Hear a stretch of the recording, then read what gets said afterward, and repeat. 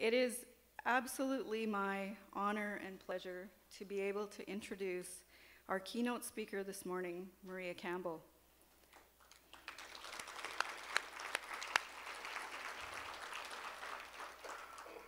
Now I have to tell you, I'm only slightly terrified to make this introduction because Maria is such a legend. Her work and her legacy as a Métis author and artist has influenced and encouraged countless Métis people in their own pursuit of literature and arts over the last more than 40 years. She's inspired us to find our voices, and for that I'm truly grateful. Writer, filmmaker, and playwright Maria Campbell has published 7 books, including Half-Breed, which was first published in 1973. Half-Breed was recently republished to include pages that were pulled by the publisher from the 73 edition. Yes.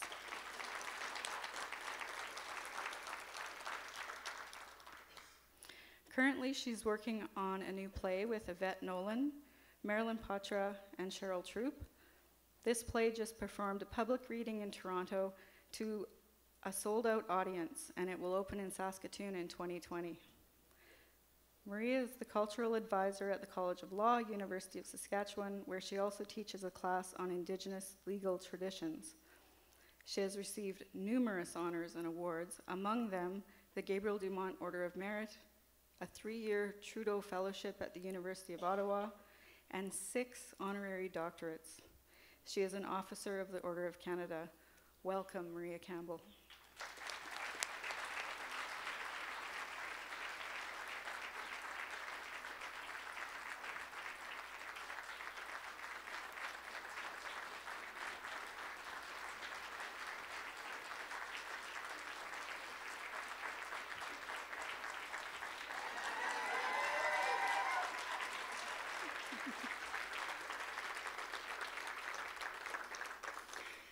Thank you.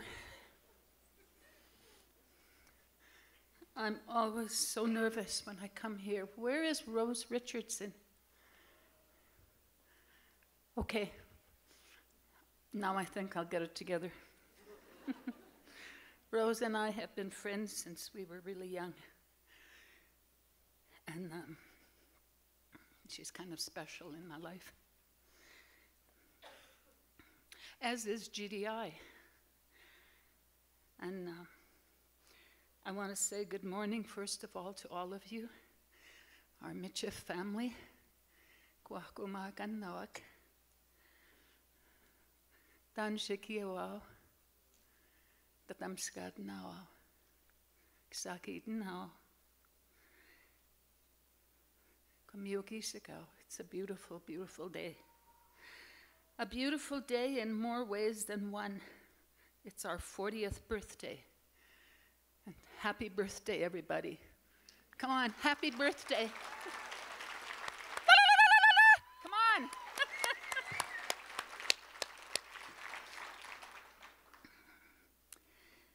When I was a little girl, many of us couldn't even go to school.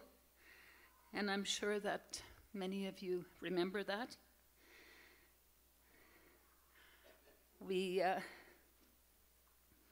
Many of us lived on road allowances or on crown lands.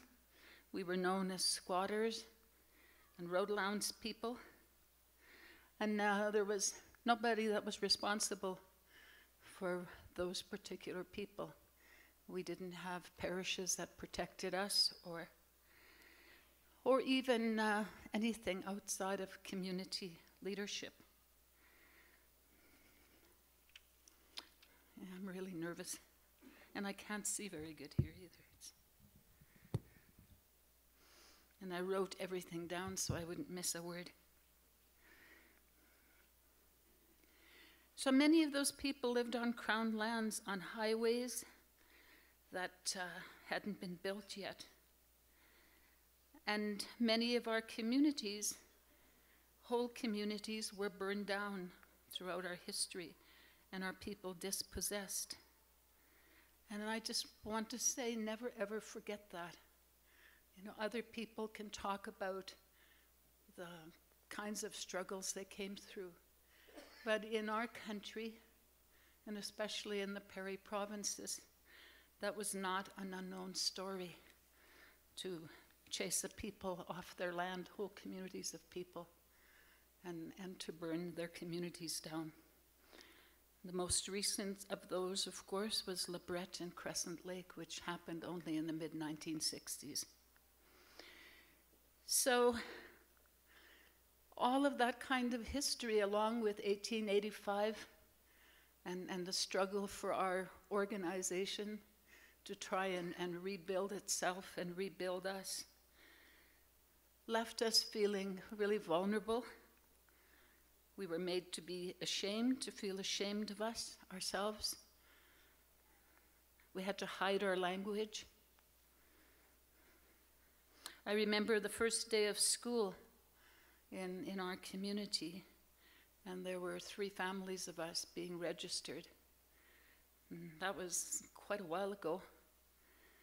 But we were so proud to go, and our community was proud that we were going, because untrue, a lot of people think that outside people thought that education wasn't important in our communities. It was one of the most important things, and I remember my family and the families in the community talking about a time when we'd have an education for our kids. And Riel was a role model for that. He was educated. He went to university. Granted, he didn't finish, but he went. And many other of our people in the 1800s had a good education. And in fact, one of the first people in Canada to graduate from university was a Métis man. But that first day of school, where all of these non-Indigenous students, and it was only a one-room school. I remember sitting there, and we used to have to fill forms out that said, what was your racial origin? And so my mother put Métis down. My mother was the only person who could read and write in that group of families that were there. And the teacher looked at it, and she said, what's that? And I've never forgotten that. All of us kids that were starting school were sitting there really breathless because this was such an exciting day. And she said, what is that? And my mother tried to explain. And she said, well, there's no such thing. And so my mom said, well, I guess we're Indians. And she said, then you shouldn't be here. You should be off in residential schools.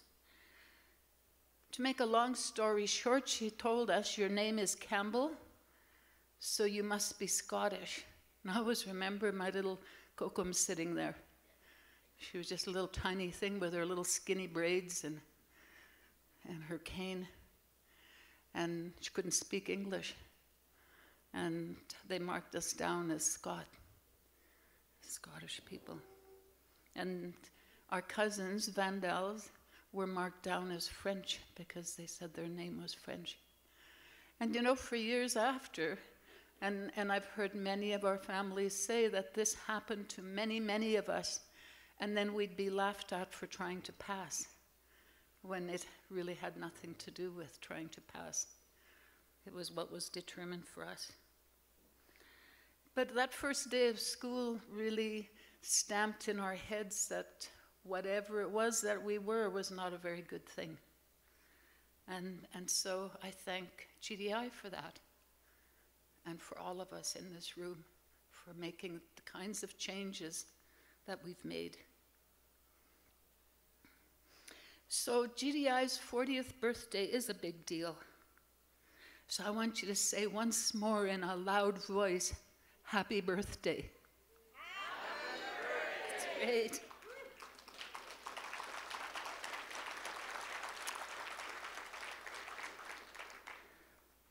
GDI built us a place, gave us a home. And what a home we've got.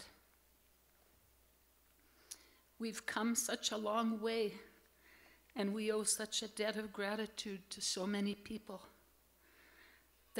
And I'm not going to be able to name everybody, but you all know who they are, and my old 80 brain doesn't always work really good.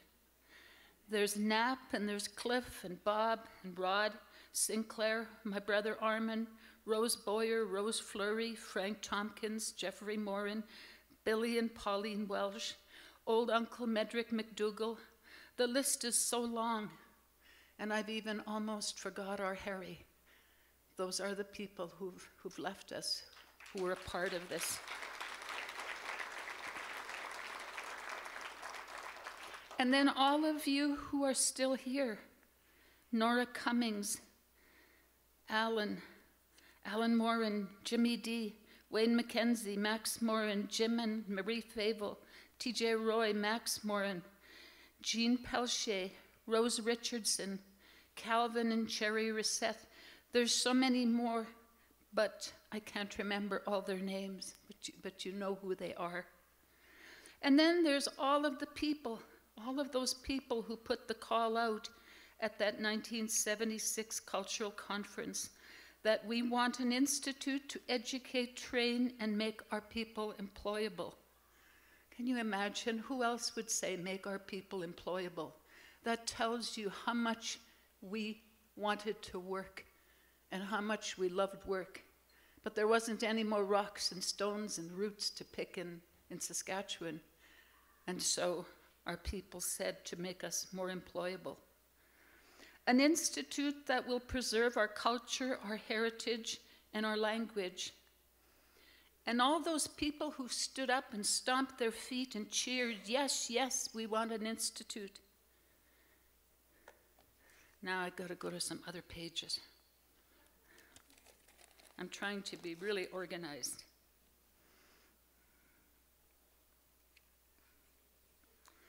So all of you back then, and all of us today, we can take responsibility for starting the Gabriel Dumas Institute. Take responsibility for its incredible success, for that beautiful new building and space. Do you know that when I walked in there, I came for a meeting with women of the Métis Nation. Walked in, and it was the first time I'd seen it because I was out of town when they had the grand opening, and I couldn't stop crying, and I'm still choked up over it. I don't know how many of you have been in there, but it's the most beautiful place in the world. I think when I walk in there about all of the clothing that my grannies, my aunties, and all of the old people in our communities sat and sewed and created so that we would have food on our table, and they had to sell it, and now it's back in there, and it's ours again.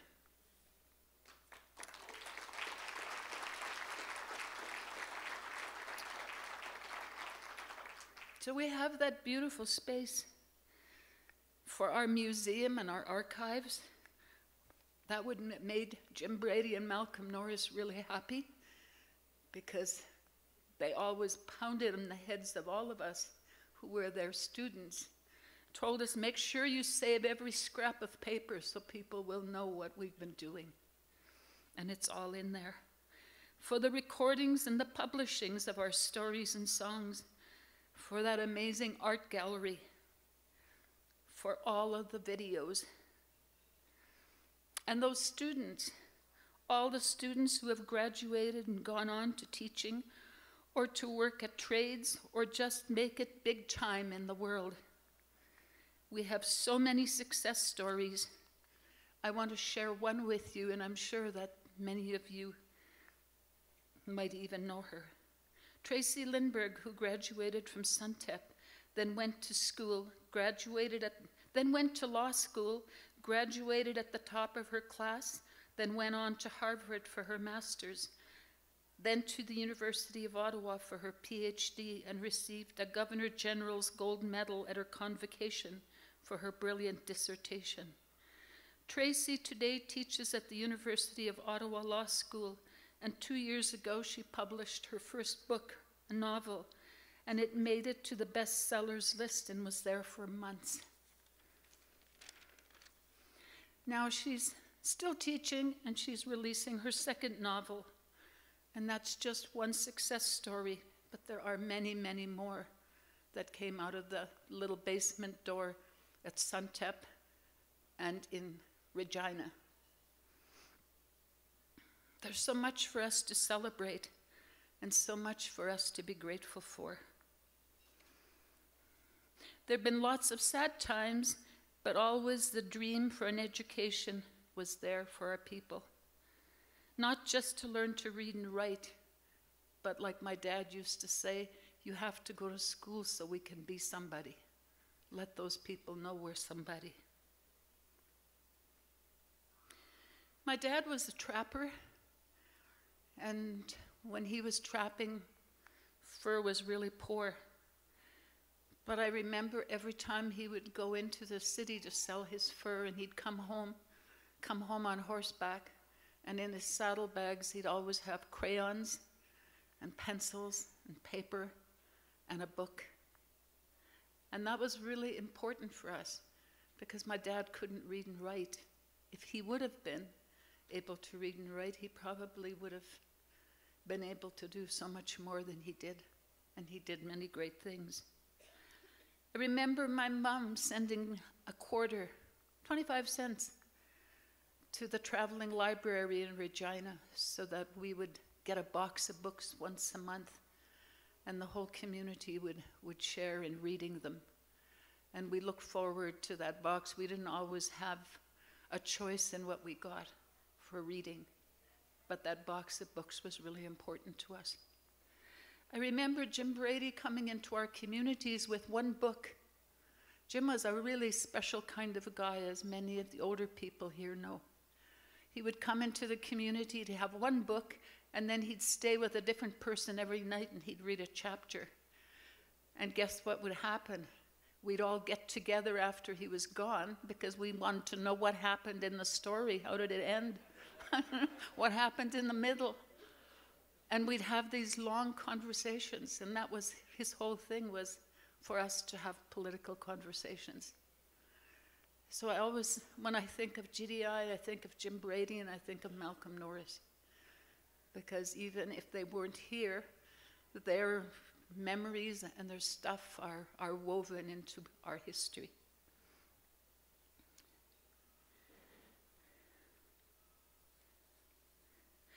When we look around us today, mind you, we've always been a really fine-looking bunch, even when we were wearing flower sack dresses. But look at how wonderful we look. We're so privileged. We have the privilege of having university degrees. We're teaching, we're doing wonderful things in our communities. I was at a conference last week and listened to the young women at Westmont School talk about the Michif School that we have there, where our language is being used, our culture and our history is being taught. That's wonderful. I mean, just imagine how many gardens are being planted. We're going to grow the very best of Métis people in our very near future. And that comes because we're good, strong seeds. I always think about Don Nielsen. Don was a young leader that was mentored by Malcolm. And I don't know how many knew, but he was the first PhD that I ever knew. He was a teacher, but he also had his PhD in psychology. Why on earth he took psychology, I don't know. Maybe he was trying to figure out government, but he took it. But he was a young leader, and we were all organizing to do some protest or something. And he was talking. He would, when Malcolm wasn't there, he would be the radical or the militant among us. And I remember him saying that education can be a tool for assimilation, or it can be the practice of freedom. And I love the sound of that practice of freedom. Katipem soyan, to own myself, to be self-governing, to have personal sovereignty. Education as the practice of freedom also becomes not a force that separates or fragments us, but one that brings us closer, expanding our definitions of home and community and identity. And we see that in the strength and the courage and the just plain audacity of our artists and our writers and poets and singers.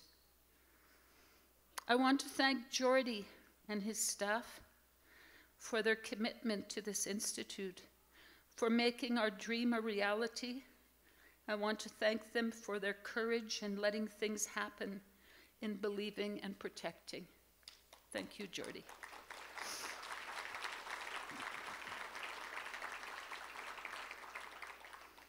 I want to thank Karen and her team for your intuition, your creativity, your strength and belief in Michif artists, in our culture and our language.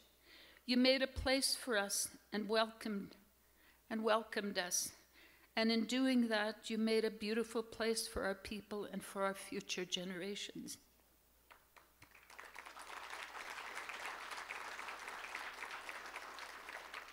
Talk about books, writers, poets, artists, singers, filmmakers, playwrights.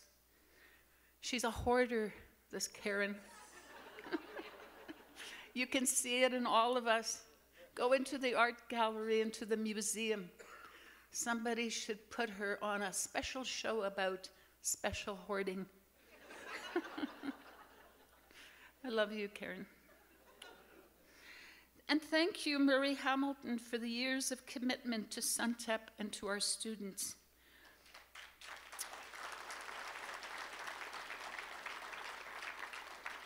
All those beautiful students across the province, across the country and the world. For making sure that they knew our heroes, heard the old battle stories for education. Murray is always telling battle stories about, you have no idea about the protests we had. And then he'd goes on and on. But thank goodness for that. Make sure that all of you never let anybody forget those things.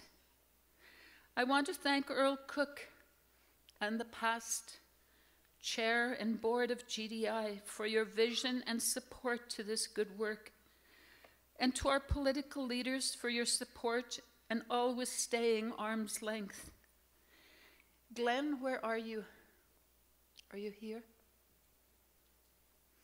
Because I don't know you, but your support in walking with our sisters at Batoche with our River Women Collective was phenomenal. I respect and honor that because it's not often that we got that kind of support. And I pray that you'll do the same for GDI and all of our other affiliates, that you will protect them, allow them to be strong so they can do the job of creating a strong, healthy nation, because that's the job of a good leader, a good man or woman. And for all of us,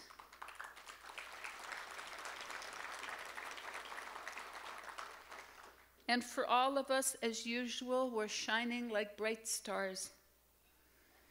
So nobody can ever say again that we're the forgotten people. Thank you, GDI, for all of that. Hi, merci.